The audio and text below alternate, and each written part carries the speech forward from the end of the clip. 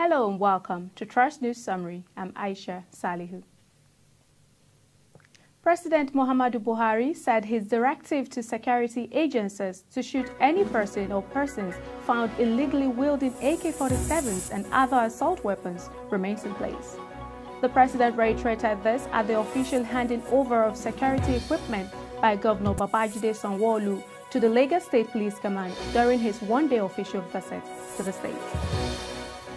The Nigerian Army has announced the redeployment of 11 generals and other senior officers in a major shakeup, following the appointment of the new Chief of Army Staff, Major General Farouk Yahaya. A statement in Abuja by the Director of Public Relations, Brigadier General Mohammed Yerima, says the Nigerian Army has released postings and appointments of senior officers. No fewer than 2 lecturers at Nuhu Bamali Polytechnic Zaria have been abducted by gunmen on Thursday night. Number of students abducted could not be ascertained, but Daily Trust reports that one person is dead from gunshots.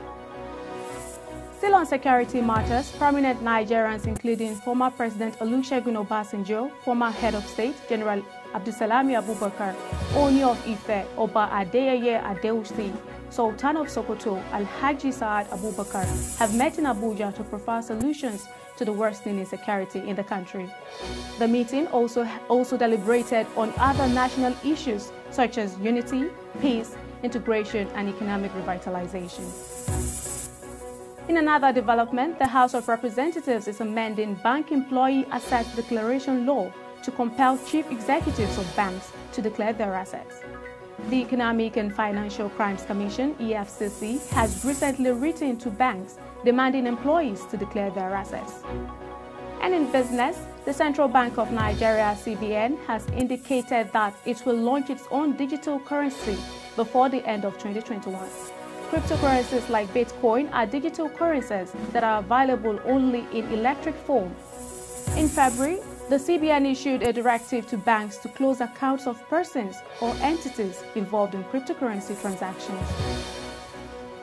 And on the foreign scene, a French court has sentenced the man who slapped French President Emmanuel Macron to serve a 4-month jail term. The man is also banned from ever holding public office and owning weapons for 5 years. That wraps it all for the Trust News Summary at this hour. Don't forget to join us later for an update. I'm Aisha Salihu. Thanks for watching.